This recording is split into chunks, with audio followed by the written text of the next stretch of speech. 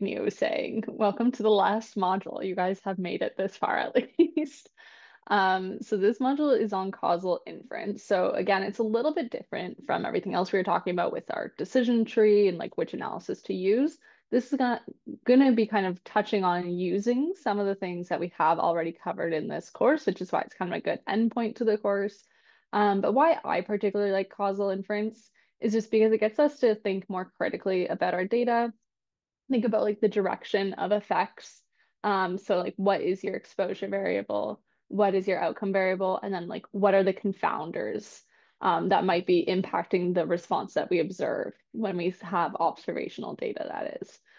So even if you aren't necessarily using causal inference statistical techniques, it's still really good to kind of think from the causal inference perspective when you're designing your study and also running your analyses and interpreting them at the end. So, with that being said, we're first going to go over everyone's favorite topic, which is causation versus correlation. Then we will be going over the potential outcomes framework, followed by getting into the propensity score analysis, which is just one method of causal inference. So we're going to define what propensity scores are and why we would use them, how to estimate them using some of the methods that we've already covered, and then how to actually use them in your analysis to estimate a causal treatment effect. So going back to our decision tree, as I said, we're not necessarily touching on going down a specific path of the decision tree, but I would say that if we were to choose a path, it would probably be back in this kind of estimation understanding path. So initially, when we were doing our linear modeling, yesterday morning, that was, we kind of assumed typically your data is going to be observational. I know some of you are in more medical fields, and for that reason, you will have experimental data, and that's fine. But if you do have observational data, so you didn't randomly assign participants to a certain treatment group, that is, then when we are running these models, we just have to be very careful of the interpretation. So that is why typically you'll see us say like that the estimated association is instead of things like the estimated effect of A on B. Because when the data is observational, we don't actually know that the predictors are affecting the outcome. It could be the other way around, or it could be something else entirely explaining that observed relationship that we see. And so, in these situations where you do have observational data, and you do want to determine whether there is a causal effect, so say there's a treatment of interest, it's just not fair to assign people to certain treatments and control groups. So you only have observational data to rely on, which is often the case. Then you can use causal inference to get a better idea of that causal effect with your observational data. So again, an example would just be, let's say that we work in a hospital and there is a new cancer treatment that is said to reduce symptoms enough that somebody has a much better outcome and they're able to be discharged from the hospital is what this treatment is for. Um, so ideally, we would set up a randomized experiment where we randomly assign participants to the treatment group and others to the control group. And then that way we can fairly make a comparison between treatment and control. How often what happens typically in clinical studies is that some people need this treatment more than others. So we can't ethically justify withholding the treatment from some patients. And so the issue becomes that what makes the individuals kind of more likely to receive treatment might also be impacting the outcome. And so that is when we could use a causal inference approach. So getting into causation versus correlation, I know that we all are very aware that correlation does not equal causation. We all hear that all the time. But I'm just going to go over some kind of examples of that. So we're going to discuss the causal ladder today. And so what the causal ladder is you can kind of imagine walking up steps of what your true causation is. So at the bottom of the ladder, we have association and prediction. So in other words, you see something. So one way of thinking about this is if I see X, how does that change my belief in Y? So we might notice an association or a correlation between two variables, but we don't necessarily know that changing X is causing a change in Y. We only can say that we think that Y will change with X. Then for the next step up on the causal inference ladder is step two, which is intervention. So that is when we're at now acting on the variables. So those would be our experimental designs. So that is if I change X, or if I change X by this much, how much does Y change? So then now I can actually like make that causal jump, saying that the change in X is causing the change in Y. Then at the very top of the ladder is act different. So what that means is that, well, we know that assigning this treatment to this individual gave them a positive outcome, but what if I had told you that they would have had that same outcome had we not assigned them the treatment? So that is what we mean by act different, is if I change X in a different way, would I have seen the same response in Y? So is X actually the reason why Y changed? So we're going to just go over quickly the bottom of the ladder, which is just our basic correlation analyses. So that again is just what can we see between the variables? And there are many limitations to correlation, which is why you probably heard in every statistics class that correlation does not equal causation. So the first thing that we can see is spurious correlations. So these ones are kind of fun, just because you can get some fun spurious correlations, which just means there's a correlation between two variables that might be very strong, but there's no causal implication. So it just doesn't make sense how one of these variables could cause the other. So there's like a whole website dedicated to this. So this one is the number of people who drown by falling into a pool correlates highly with the number of films that Nicolas Cage has appeared in. So naturally, I don't know about you guys, maybe you can't think of some real causal effect here, but it could just be that there are enough confounders between these two variables that that is explaining this relationship. And then just another fun one is the divorce rate in Maine correlates with the per capita consumption of margarine. And you can see that one's a very strong correlation at 0.99. So no matter how strong your correlation is, it does not imply causation clearly. Then we have Simpson's paradox. So that's just that if we look at data one way and then we look at it another way, we can end up with very contradictory findings. So if we were to look at this plot here, where let's say along the x-axis we have the dose of an experimental treatment, and then on the y-axis we have the risk of heart disease, then it looks like as we increase the dose of the experimental treatment, the risk of heart disease is going up. So we might say, okay, that's not a good treatment. But what if I told you that all these points up in the top corner here are males, and they were more likely to receive the treatment because they had a higher risk of heart disease, whereas females didn't receive equally high doses just because they simply had a lower risk of heart disease. And so you can see that now when we separate it into males and females and look at the relationship separately for each of those, so looking at just females, for instance, you can see that as we increase the dose for females, their risk of heart disease goes down. And similarly for males, as we increase the dose for males, their risk of heart disease goes down. So that's just showing the importance of kind of thinking about all the different confounders that you could have that could explain both their assignment to the treatment group and then also their outcome. And then finally, with correlation, the issue is that we have symmetry. So that just means that if I see an association, I don't know if it's X causing Y or Y causing X. So let's say the classic smoking causes lung cancer example. So if I were to just look at observational data of this, then I could set up my linear model saying, okay, I'm going to predict lung cancer with smoking. So I just have my standard linear model with lung cancer as my Y and smoking as my X. Now, the issue with that is in observational data, I could equally just go like this and say, okay, so I'm going to predict smoking given lung cancer.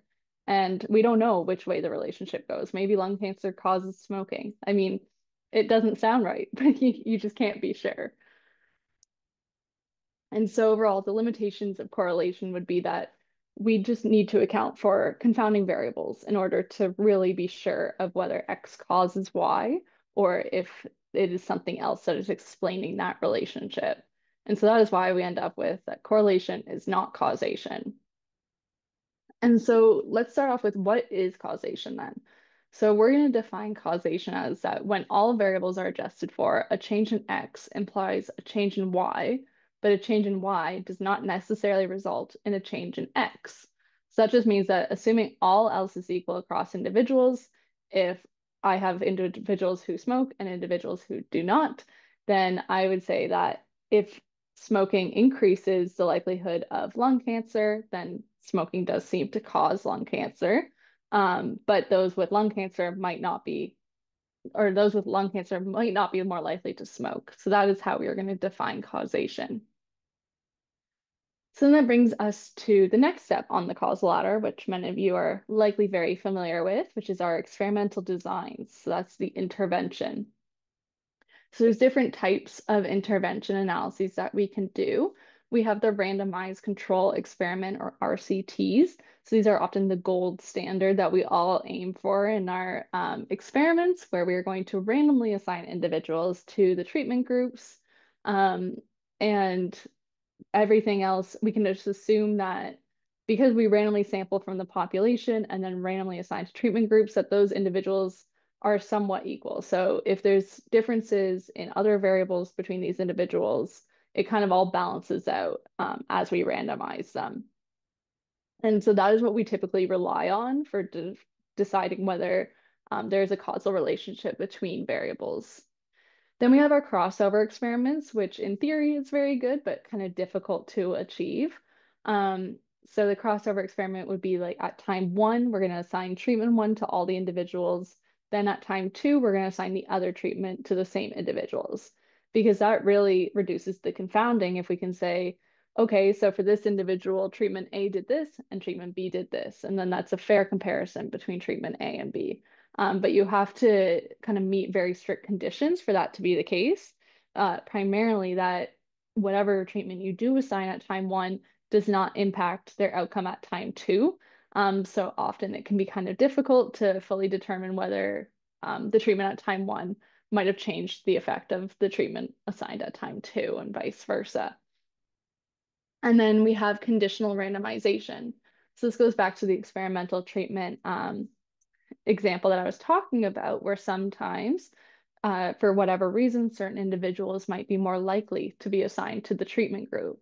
And so a classic case would just be that if someone's cancer is more severe and we think that this treatment, experimental treatment, might really help them, then they might have a higher probability of being assigned to the treatment group solely based on their cancer severity level. And so we're going to focus more on the conditional randomization, just because this is kind of what the propensity scores are going to be based off of. So let's say this is my sample here of blue and dark blue and light blue dots. So let's say that I am going to randomly assign dots such that we have a higher probability of being assigned the treatment. So we're going to denote treatment as capital A. So you're going to have a higher probability of being assigned the treatment if you're in the light blue group than the dark blue group. So I go ahead and I conduct my experiment to end up with my final results. And so then I end up here. So let's say that the light circles, they had a 56% probability of treatment, and then the dark circles had a 40% probability of treatment. So in the end, these are what my two treatment groups look like. This one's my treatment group, this one's my control, and I want to make a comparison in order to determine whether the treatment has a good or positive or negative effect on the outcome of interest.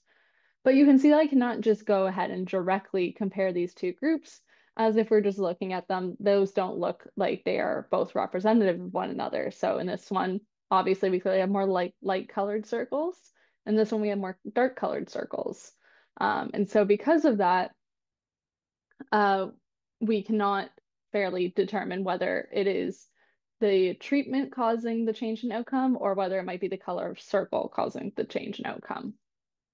So with conditional randomization, if we know what the variables are that we randomize based on, then we can simply just stratify our sample based on those variables and then make our comparisons. So what I mean by that is that we're just going to compare the treatment group to the control group for those in the light circle group. And then we're going to do the same for those in the dark circle group. And then based on those results, I can summarize them and say that take like a weighted mean or something of our treatment effect between the two groups. And then we would say that is equal to a completely randomized experiment once we condition on that covariate. And so that leads us to the potential outcomes framework. So now we're getting into the act different, or the top of our causal ladder. So consider the following scenarios. So let's say that there is a new antidepressant drug, and I want to know about the effect on certain side effects for the individual. So let's say that if I assign an individual this antidepressant drug, they end up feeling bad because they have all these side effects. Then I might be inclined to say that, okay, well, this antidepressant clearly causes these side effects. But what if I had told you that if I didn't assign the antidepressant, they would have been happy? Then I can now say for sure that, okay, well, there's nothing else different between these two situations other than in one I assigned the antidepressant, in the other I didn't. And so because of that, I would say that the antidepressant does not, or does, sorry, cause side effects. Then in scenario two, let's say that I assign the antidepressant, I give it to the individual, and they feel bad. So it's looking like it would cause side effects. But if I were to, in hindsight, know that if I didn't give them the antidepressant, they would have felt just as bad, then clearly there's something else going on. So it's not necessarily due to the antidepressant. So this kind of shows the importance of the act different step of causation. So can it truly be explained due to that one variable, or is there something else going on that we're missing? And so this is kind of the more statistical definition of causation, whereas a treatment exposure has a causal effect on the outcome for individual I if their potential outcomes are not equal. So what that means is that their outcome Y of 0 would be the outcome if they were not assigned the treatment is not equal to their outcome if they were assigned the treatment. And we're just looking at binary treatments right now. So if we can conclusively say that those two outcomes are different for individuals, then we know that has a causal effect. So then we're looking at the average causal treatment effect. So let's just say that for each of these individuals in the table, I knew what their outcome would be had they been assigned the treatment and had they not been assigned the treatment. So this first column here is if they were in the control group, and the second column here is if they were in the treatment group. Then I can go ahead and do my analysis where I can just calculate the expected value of column 1, which is if they were in the control group, and compare it to the expected value or the mean of column 2, which is if they're in the treatment group. Then comparing those, I can then determine whether there is an average causal effect, we call it. So that would just be the mean of the causal effect under the control, and then the mean of the outcome under the treatment. And then if those are the same, then we do not have a causal effect. So the causal effect is 0 in this example. And then we can see that that makes sense based on kind of looking at the individual causal effects. So just what would happen to this first individual here. Had they been assigned the control, they would have an outcome of 0. Had they been assigned the treatment, they would have an outcome of 1. And so then that looks like a negative treatment effect. And then here we have that their outcome would not change. So both are 0 under the control and under the treatment. So there is no causal effect for that individual. Whereas down here, we have some individuals that have the positive effect. And so then you can kind of see that it would balance out to be about 0 across all individuals. And so that kind of gives us the relationship between causation and association. So in association, we would have our population of interest where some are treated, some are untreated. And then we could simply split that up into just comparing the treated group versus the untreated group and seeing whether they differ from one another. But that would only give us the correlation between that variable and the outcome. Whereas ideally, we could instead take our population of interest and then complete these triangles. So we'll take the treated, and then we want to know what would have happened if we had treated the untreated and add that over here. And then similarly, we want to know what happened if we had given the control to the treated group. And then if we could compare those full diamonds, then that gives us causation. But the issue is obviously that we cannot determine basically, obviously, everyone's potential outcome. So it is very difficult to know for sure what would have happened if the individual had been assigned to another treatment group. So let's go over an example scenario quickly. Let's say that we have two women and they both um, signed up for a 12-step program for Alcoholics Anonymous. And we want to know how effective that program is on abstinence as our outcome. And so if I were to tell you that maybe it succeeded for the woman on the left and not the woman on the right, or sorry, succeeded for the woman on the right, not for the woman on the left, and then we can kind of compare their covariates. So let's say that the woman on the left, she has a job that she has to go back to, and they're funding her to do the program. The woman on the right has a newborn baby. The woman on the left does not have children. The woman on the left does drink more alcohol daily than the woman on the right. They both suffer from depression. And so, what we can do is we can calculate the probability of receiving their treatment, the 12-step program, given the measured covariates. Let's just say that based on those covariates, we would assign the woman on the left had a pretty low probability of entering the 12-step program. So she only had a 5% chance, whereas the woman on the right had a 50% chance. So quite a bit higher of entering the 12-step program. So based on that, I cannot fairly compare their actual outcomes and say whether it is due to the fact that they participated in the 12-step program. So if the woman on the right did have a better outcome, let's say that she was more abstinent than the woman on the left, it could just be due to any of these covariates that differed between the two women, um, that made this one more likely to even enter into the program in the first place than the woman on the left. So you can see the importance of kind of accounting for all of these covariates in our models.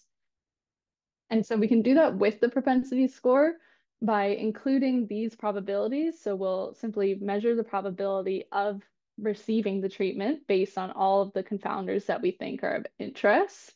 And we can incorporate those into our model to make sure that it is accounted for before estimating the causal effect. So in order to do that, we do need to make some pretty strict assumptions based on propensity scores. I want to say that for each of these assumptions, keep in mind that there are more complex statistical methods that kind of address what happens if these are violated, which we're not going to go over today, but just know that there are things that you can do if these assumptions are not met for any reason. So once we account or condition on the propensity scores, what we're saying is that we can then treat an observational study as a conditionally randomized experiment, which means that we can determine if there is a causal effect of the exposure on the outcome if the following assumptions are met. So the first one is consistency. So that is just that the treatment is consistently defined across individuals.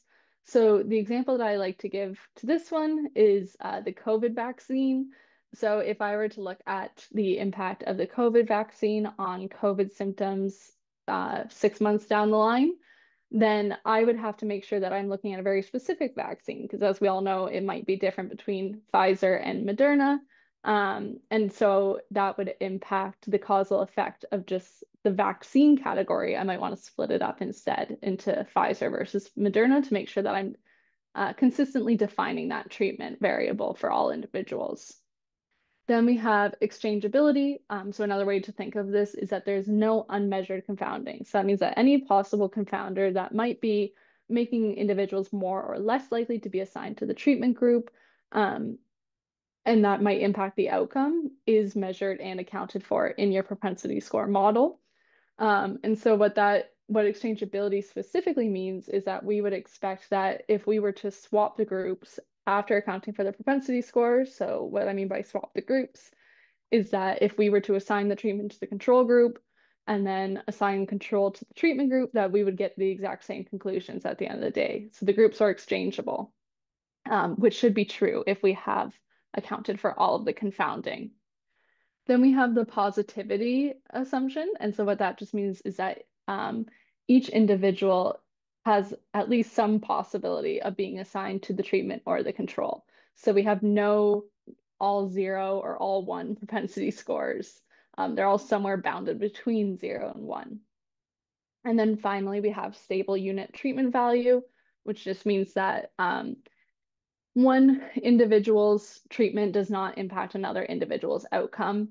So again, with the COVID example, clearly something like vaccines might need a different statistical method in order to determine causation, just because if enough individuals in the population have been vaccinated against a disease, then it is less likely for others to catch it as well. So that would violate the stable unit treatment value assumption. So getting into calculating propensity scores, you're all very well equipped to do it now. So we have some parametric approaches, which are just our standard linear models, such as logistic regression, which we have covered. We didn't go over probit regression and linear discriminant analysis, but those are just some other options you can use. Then we have our machine learning approaches. So Patrick did cover random forests, key nearest neighbors, things like that that we can use, or even penalized regression or regularized regression. And so, which covariates to include in your propensity score model? There's a bit of a lack of consensus in the literature. So I'd say it's up to you, really. So some argue to only include covariates related to the treatment. Some argue to include all measured baseline covariates that you have available to you. And then others argue to include all covariates really related to the treatment and the outcome. Um, so again, it's really up to you. I think that the first argument is just coming from the fact that the beauty of propensity scores is that we don't at all have to look at our outcome variable while we're fitting the propensity score models. So you can't kind of bias your results at all in that sense.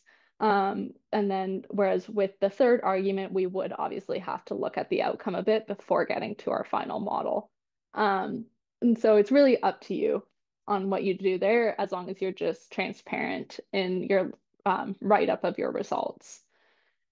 And so the one important thing to remember is that it is important to only include covariates measured prior to the treatment because we only want to consider the covariates that would change your likelihood of treatment. So we don't actually want to, we don't care about the covariates necessarily that might be an outcome of the treatment, if that makes sense.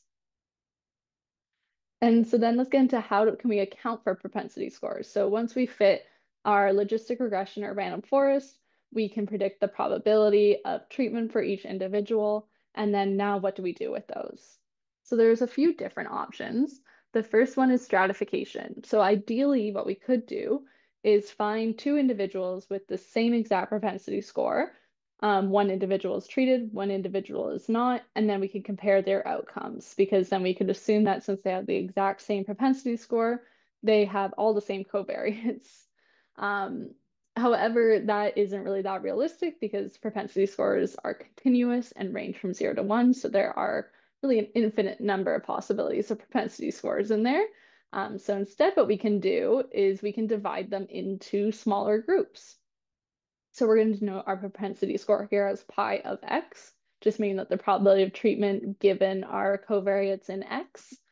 So let's say that this here is our sample. The stars are going to be those that were assigned to the treatment group, and the circles are those that were assigned to the control group. And so what we can do is we can calculate the propensity scores for all these individuals, then put them in two groups. So we have those with the propensity score of less than 0.25, for example, propensity scores between 0.25 and 0.5, and then all the way up to propensity scores greater than 0.75. So then we can assume that within each of these strata, we have a balanced sample, meaning that we can just treat it as a random sample. So looking at this first strata here, what we can now do is we have our stars, which were our treated group, and then we have our circles, which were our control group. And so for each of those now, we can calculate the outcome variable. So let's say that our expected outcome was 0.66. So two of the individuals had the disease of the three. Whereas in the treated group, let's say only one of the two individuals had the disease. So you can see that there is a difference there. It does look like maybe this treatment does work because we have a lower probability of disease in the treated group than in the control, and we're assuming that we accounted for all the confounding. So alternatively, after setting up the strata, we can simply just build a linear regression model. So the regression model would have our treatment variable and also our propensity score strata as a dummy variable. And some people will also include an interaction between the propensity score strata and the treatment if you do think that each strata might have a different treatment effect. So another thing to consider is that we could argue that we could just go ahead then and put the propensity score directly into our model without dividing it into strata first. However, the issue with that is that it is not recommended just because it is sensitive that way to the relationship between the propensity score and the outcome. So if we kind of just assume that that's going to be a linear relationship, so we just throw it into our linear regression model, then misspecification of that relationship can bias the results. And it also just lets you play around with it a little bit too much if you try fixing it up.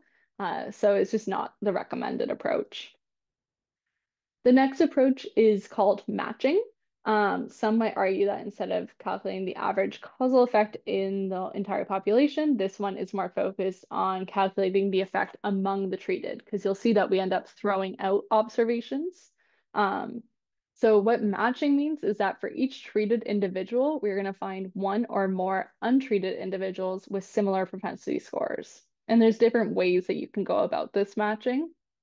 Um, and so you can also use it with or without replacement. So each time we match someone, we can then rematch the control with some other treatment if need be, would be the with replacement, or that control is then confined to that single treatment and we cannot use it again, would be without replacement. Um, so again, this closely resembles the average causal effect among the treated because we end up throwing out controls. So we can't really consider it our initial population anymore. So let's go over greedy matching with nearest neighbor. So what I mean by greedy is that we just start at the top. So again, the stars are treated, and then the controls are our circles here. I have their propensity score calculated for each of them.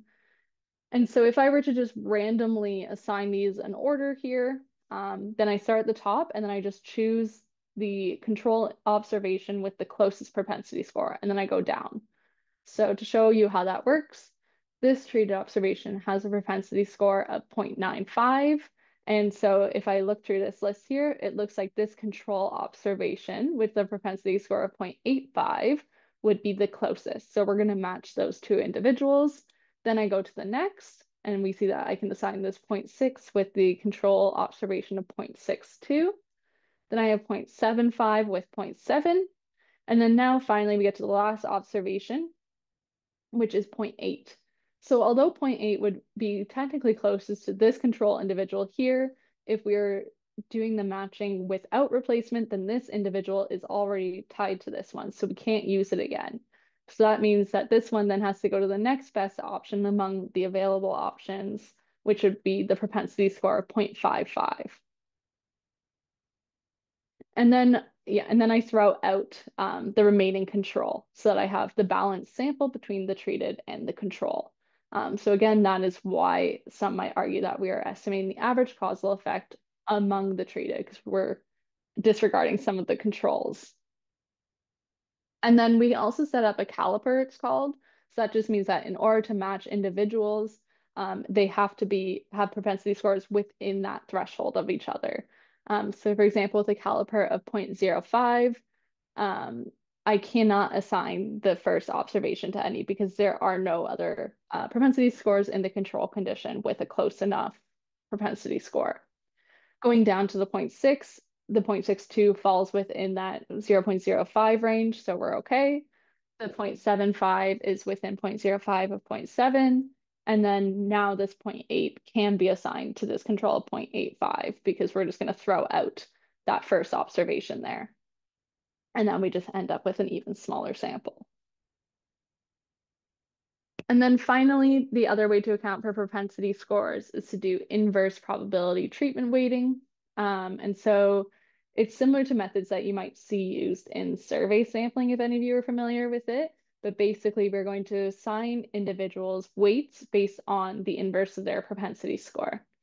So the idea here is that these are what the formula for the weights are. So you can imagine with a binary treatment A, you can see that we'll have that the individuals in the treated group end up with 1 over their propensity score as their weight.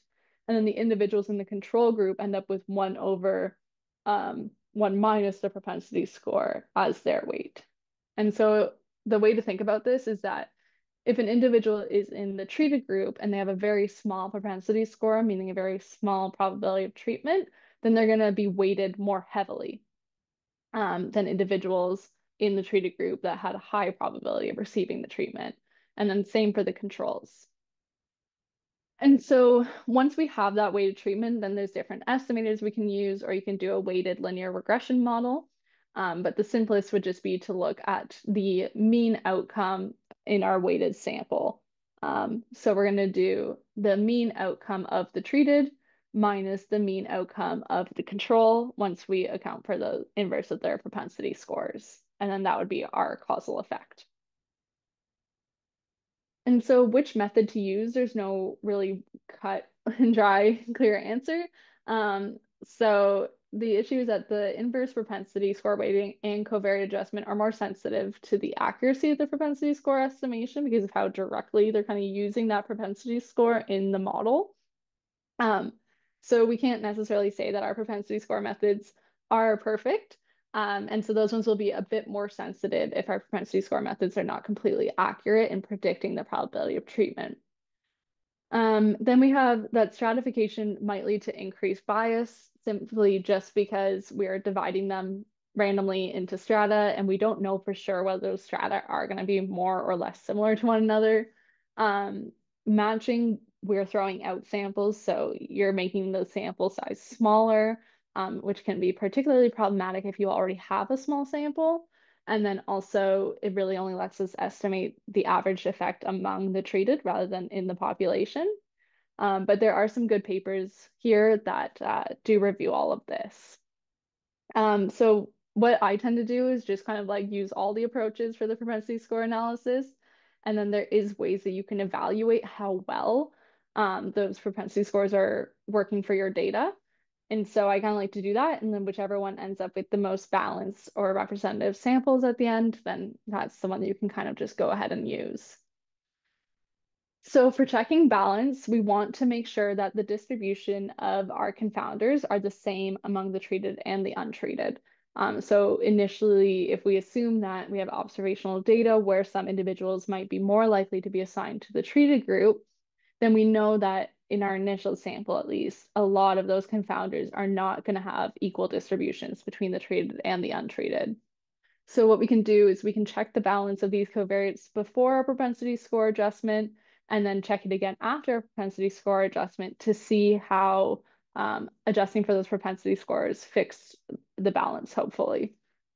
And so the method for checking balance depends on the method used for accounting for propensity scores, but they're pretty similar. So what I mean by balance is we're just going to be measuring the effect size for the difference between the two groups for each covariate. So we don't rely on significance when we're looking at the difference in a covariate between two groups here, just because significance is highly reliant on your sample size. And so it could be that you're getting that there is absolutely no balance just because you have too large of a sample. Or you might end up, if you have a small sample, you might think that there is more balance than there actually is. So you'll often see people rely on the standardized mean difference instead, which is just our effect size. So for each covariate, I'm going to go through and I'm going to compare it between the treated group and the control group. So with a continuous covariate, I'm just going to be finding the mean difference between my treated and my control group for that covariate. And then I can divide that by the pooled standard deviation, which is that formula there. For a dichotomous covariate, it's a similar idea, but now we're just going to be comparing the proportion of that covariate in the treated group to the proportion in the control group. And then we set some threshold. The commonly specified value would be 0.1. So once we have this difference calculated for each covariate, if this D value is greater than 0.1, then we would say that that covariate is not balanced between the treated and control groups. And if D is less than 0.1, then we can say it is balanced, which is what we want. Another thing that you can do is just visualize the distributions between the two groups using some plots, such as box plots and histograms. And then so sorry, in the match sample and strata, what we would do is in our match sample or within each individual strata, we're going to be looking at the balance between the treatment group and the control group using these formulas. Whereas in our weighted sample, we're going to be doing the same thing, but now rather than like looking at it just in specific subsets of our data, we're looking at it in the full weighted data set. And so we're going to be going over it in R, where there are methods and packages that can do this for us, which is great. And then, so for the steps of your analysis, just because why not make another decision tree? We're gonna first estimate our propensity scores. Then you can see, are the samples balanced? So just meaning across all covariates, are they roughly equal between the treatment and control groups? If yes, then we can go ahead and estimate our treatment effect. And if no, then we're gonna try again. So what that means is we might go fix up our propensity score model. Maybe we need to transform some of the variables. Maybe we need to add some interactions. If we use a logistic regression, let's say, we can fit a random forest instead and see if that helps. So you can kind of just keep playing around with it until you do get more balance in your sample. And so finally, why use propensity scores? So you might be thinking, well, you might have learned that regression analysis, if we throw our confounders into the model, then when we're estimating the treatment effect, we are accounting for those confounders. And you're absolutely right. That is the case. But the issue is that propensity scores, we can fit more confounders because regression is often limited to our sample size. Whereas with propensity score, we can easily use machine learning methods to throw all possible confounders in and predict that probability. With propensity scores, like I was saying earlier, we also don't look at the outcome variable until we have our propensity scores um, estimated and make sure that everything is balanced, and then we go and fit our outcome model. So there's just like less chance for p hacking in that case, whereas with regression, maybe you'll exclude some covariates, or I don't know what people might do, but they can make enough changes to their model until they get the treatment effect that they were hoping for. Um, and then another sample size issue just with regression is that if we have like a rare outcome, then regression is a little bit more sensitive to picking up on that, especially with smaller samples. Whereas propensity scores can kind of help us reduce like the number of covariates in that outcome model compared to our sample size. And so with that, we can get into the module 6 lab.